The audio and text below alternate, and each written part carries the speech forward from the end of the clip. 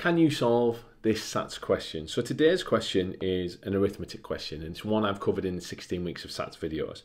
So again, with this question, the trick is, or a little bit of a trick is, with divided by 100, what lots of people or children will do is they'll jump into a short division. Now we don't want to do that. All the question is asking us is to make this number 0.1 100 times smaller. Okay, so we're going to divide it by 10, divide it by 10. So we can go to place value to solve this. So let's do this really quickly. So the first thing we're going to do is write 0.1 in as a number. And then we're going to, because it's a decimal, we're going to create place value by putting a decimal in. That creates ones, tens, hundreds, and so on.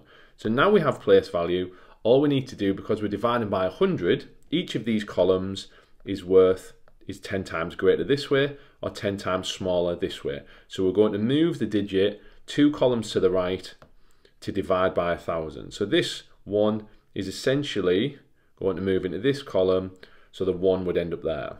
Placeholding zeros remain, so our answer would be 0.001. We write that in here, 0.001, and that's another SATs question solved.